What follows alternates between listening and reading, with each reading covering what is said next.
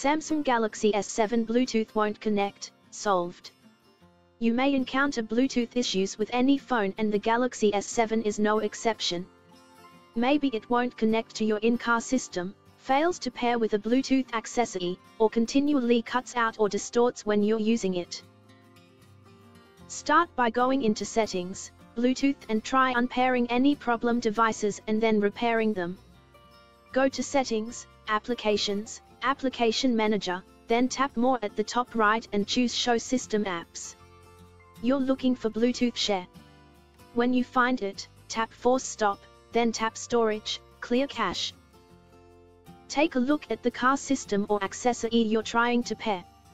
Make sure you're following the instructions. Sometimes you have to press a button to make devices discoverable. Try deleting old Bluetooth profiles on the system or device you're trying to connect. It may have reached some kind of limit. Take a look in Settings, About Device, and make sure you have the latest software on your Galaxy S7. You should also make sure that the firmware is up to date on the system or accessory you're trying to connect to. You may need to check with the manufacturer. It might be worth wiping the cache partition. Turn your S7 off by holding the power button and selecting Power Off.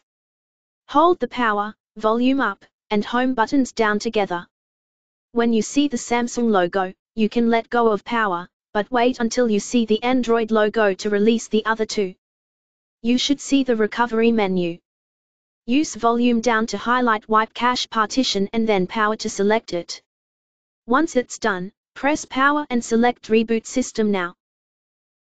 Let us know if this helped.